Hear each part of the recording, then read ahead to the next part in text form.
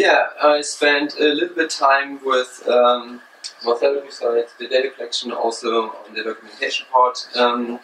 Otherwise, I did something with Vagrant and Docker. First of all, I spent a little bit of time with the Vagrant boxes because we have a really nice build infrastructure, and I would really like to leverage from all that work which is in our build system right now. For every feature which is in, or every branch we have in Bamboo, it will be completely compiled, tested, and we also create the Debian and RPM packages out of it. And that is really a nice possibility to get features tested by users. And I would like to really leverage from this value we have in Bamboo right now.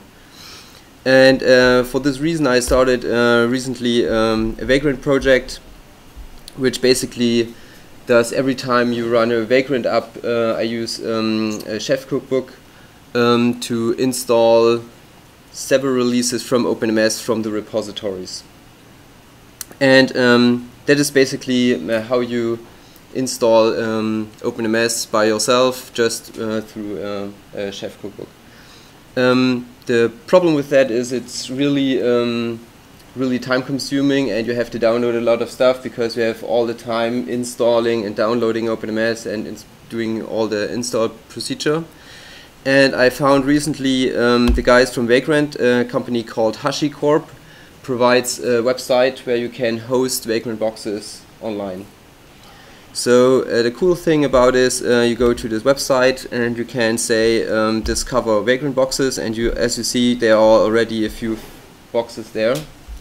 So and now you can do search for an OpenNMS Vagrant box, and there are currently is one box available. I don't know why it shows twice. It's just one repository, but it's really early, I think, from this point of view. And what I've provided here is a completely installed Vagrant box. So the only thing you have to do is just really download the base image and start the box.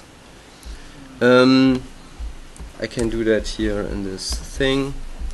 If you just run the init, it creates the Vagrant file, and the Vagrant file is really simple. All it has on top of it is the name of the repository and the release, how it is uploaded. And what you have to add is the port forwarding. So you have to forward port 9880 and run a Vagrant app, and it will download the complete image with OpenNMS pre-installed and starts it. So you don't have to go all the times through the process to install everything. And the idea would be having for stable release or develop release the Vagrant box already uploaded and provided to that possibility. Does the database as well run? Yes, it initializes a whole box where you can run OpenNMS. It's done. Yeah, it's not running. It's really just installed. And how I did it, I can that is the GitHub repository to build this this base box image. So what you can use is they provide also another tool called Packer. Packer is to bootstrap a whole distribution and installing OpenNMS in that distribution. That is kind of the idea. Currently we have two versions. One is CentOS 7.1 and Ubuntu 14.04. If you look at the Ubuntu 14.04 thing, we have basically a JSON file which describes how to build the base box image. It's really downloading the Ubuntu ISO file and making get update, doing installing all that stuff, and then on top, when the operating system is installed, run the Chef Cookbook and install OpenNMS. And then it creates a base box file which is uploaded to the web page. And that runs completely, you can run that completely on the CLI level. So I integrated it in a Jenkins just for testing. So I check out this repository, and I can run that completely driven by the development process. So every time maybe Bamboo is completely finished a feature branch build, it can start triggering this this build process and builds the image and uploads it somewhere, and then you can directly download it without doing anything. And I tweaked it a little bit that you have a parameter for the release, so you can say this build job builds the stable release, and then I can say branch feature heat map, for example, regarding what the repository path is, and it builds it up basically. Yeah, that is basically. Sorry, it builds an Ubuntu release. Yeah, we have two possibilities. Currently, we can. That depends on this what you use for the Packer build. We have Ubuntu 14.04 and CentOS 7.1 right now. So that's basically. So you can have both. Yeah, exactly. It depends what kind of. If we run the command in here, then we basically bootstrap CentOS 7.1 and let the chef cookbook run on the CentOS release. And then we have a CentOS box, right? Yeah, that's basically the stuff I've worked to get new features or getting new stuff to people for testing, things like that. And otherwise, I spent a little bit with Jesse together on doing the similar thing using the Docker stuff, which is already really hyped right now, I think. What I used, just to give you an idea, I use Kitematic. That's a UI for Docker because I run on Mac OS X, so I can't run a Linux container on my system. So if you download this application, it will do everything. Download a boot to Docker, a VirtualBox image, and gives you the whole environment to play with Docker. It does everything for you. And what they also have, they have the Docker Hub repository, so you can register Docker images online. And what we basically did, we just built a Docker image and tried to upload it to the Docker Hub repository. And what we figured out in Docker, you run, you have an environment just for process. We rely on the Postgres database. So what you need a separate Docker container which runs the Postgres database. And for this reason, we use the vanilla Postgres database. So Postgres provided also a Docker container image, so you can run that and use it.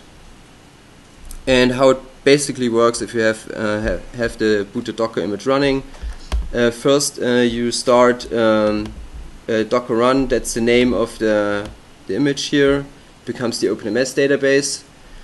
We pass a password in. So I set a Postgres admin password into the Postgres database, and it starts it basically in background. We have basically a Postgres a PS command for the running Docker images, and basically it says here it's up and provides port 432. So that's the database is now running. And for the OpenNMS one, you have to link the OpenNMS image to the database. We provide also the administration password, because that is used in the OpenNMS data source XML file. And we use that is the repository from the Docker Hub. So if we don't have it locally, it goes to Docker Hub, looks for the repository and pulls the image, and then it basically starts all that stuff. We run in a few little tricky things, so I think Ben started already using Docker for in the build process. So we have now possibility to run OpenNMS in foreground mode. That is one thing you need when you Dockerize OpenNMS. And what we also had to do is we have to, because we have to bootstrap the database, so we created a little script. That's the reason why you see the install this command running. That is always running before OpenNMS is started, because it's initialized also the database. So I wonder if we should make the iOS right. defaults. I don't think I've ever run it in the last 2 years without this. Right. And yeah, and basically the stuff lives currently. We have the OpenNMS Forge repo, and there's also the Docker file which creates the image, which is already uploaded to Docker, so you can even create it by your own. So if you this is the Docker file that's basically installing everything what you need to get OpenNMS running, and we have also which ports we have to expose, and this is the bootstrap script which runs the OpenNMS process. Do you have to expose like the UP port or track receiver? That is a similar thing. I haven't tried that yet. Okay. It's really just getting it somehow running. I see. Yeah, So I think could be an idea to maybe having trapd separate somehow. I don't know. If you have event D and you can link a trapd container to the event D, so you have a You separate. still have to do it, right? Right. Yeah, could be a possibility. I think it's like the three-headed monkey setup, kind of, but more sophisticated. And then it's syslog. Right. Yeah. So would you envisage using this for, if we got into a more complex installation where we had Cassandra and Logstash Exactly. and whatever, Right. you Yeah. would use this mechanism to set that environment up? Right. Maybe repeat a bit of the question in the stream. Yeah, we use that also to have more complex setups, like we have the Grafana web UI, for example, which we have to install separately. We can use exactly this mechanism, having a Docker container just for the Grafana web UI and just link it to the OpenNMS REST API, and then you can build that environment. And on top of it, you have Docker provides also a project called Docker Composer to don't have to do that all stuff manually, what I did. So basically you can compose the whole system in one kind of a YAML file where you say I need this image, it exposes these ports, and it's more like the overall